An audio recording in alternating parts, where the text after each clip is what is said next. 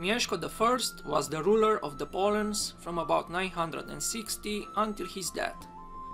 A member of the Piast dynasty, he was a son of the legendary Siemomysł and the grandson of Lestek.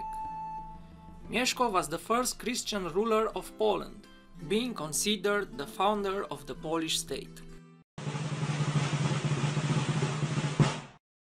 Mieszko I took over the tribal rule after his father's death, circa 950-960, probably closer to the latter date.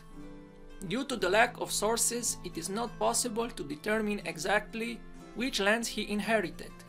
Certainly among them were the areas inhabited by the Polans and Goplans, as well as the Sieradz-Łęczyca lands and Kuyavia. It is possible that the state included also Masovia and Gdańsk Pomerania. Soon, the new ruler had faced the task of integrating a relatively large, ethnically and culturally heterogeneous territory.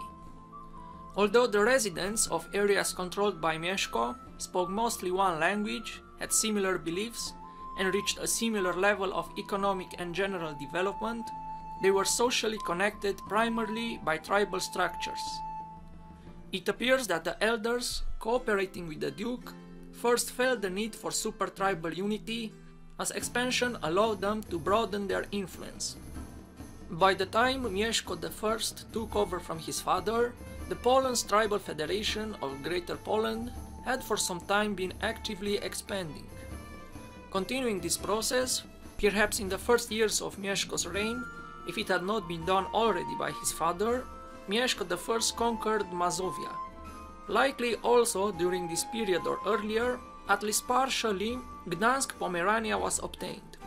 In 963, the German Margrave Gero conquered territories occupied by the Polabian, Lusatian and Slupian tribes, and as a result came into direct contact with the Polish state.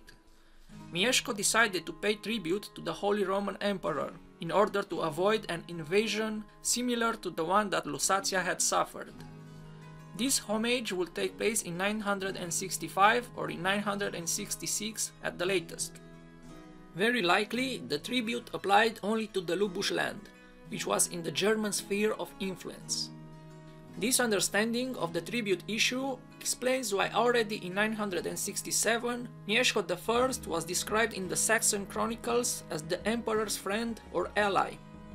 Probably in 964 Mieszko began negotiations with the Bohemian ruler Boleslav I.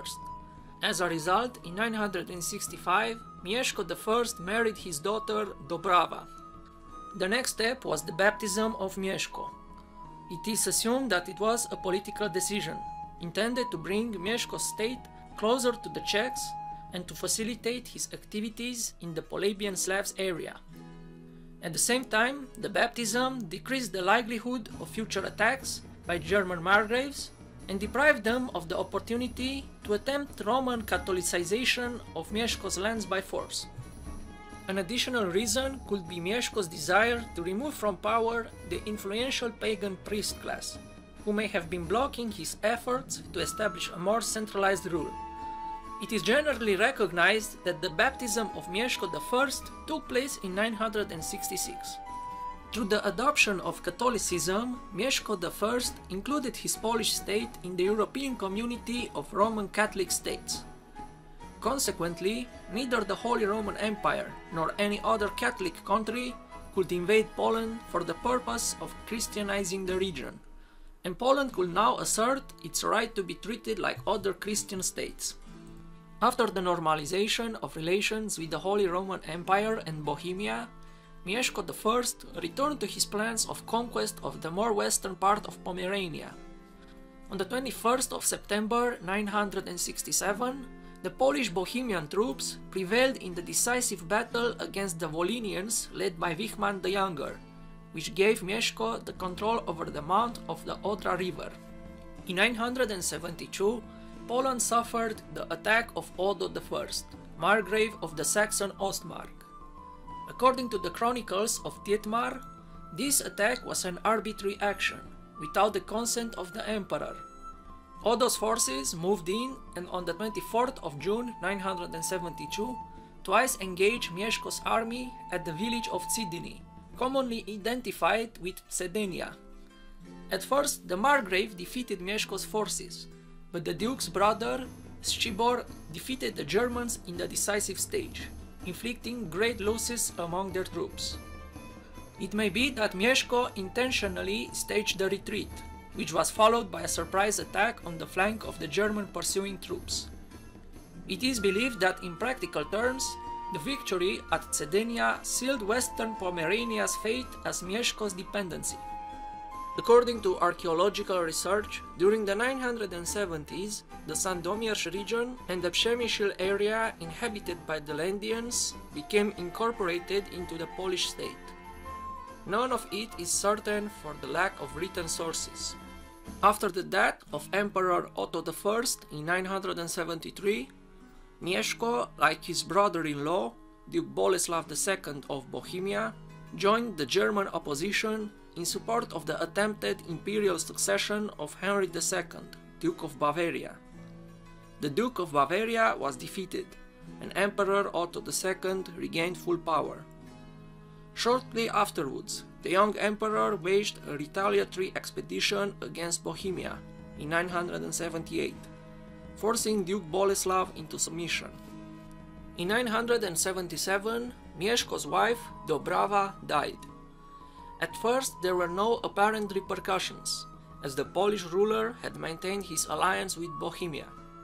In 979, Otto II supposedly attacked Poland. The effects of this expedition are unknown, but it is suspected that the emperor did not succeed. Due to bad weather, the emperor was back at the border of Thuringia and Saxony in December of that year. The Polish-German agreement was concluded in the spring or possibly summer of 980. It appears that during this time, Mieszko I married Oda, daughter of Dietrich of Haldensleben, Margrave of the Northern March.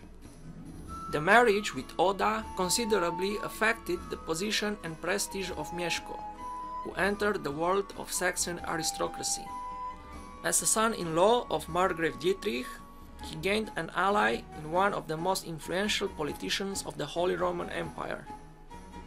As the Margrave was a distant relative of the emperor, Mieszko became a member of the circle connected to the imperial ruling house.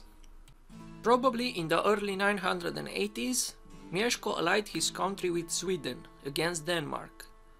The alliance was sealed with the marriage of Mieszko's daughter, Światoslava, with the Swedish king Erik. Mieszko decided on the alliance with Sweden, probably in order to help protect his possessions in Pomerania from the Danish king Harald Bluetooth and his son Svein. The Danish were defeated, probably in 991, and their ruler was expelled. The death of Otto II at the end of 983 created unrest in the Holy Roman Empire.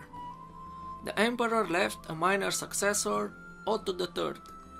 The right to care for him and the regency powers were claimed by Henry II of Bavaria. Like in 973, Mieszko and the Czech Duke Boleslav II took the side of the Bavarian Duke.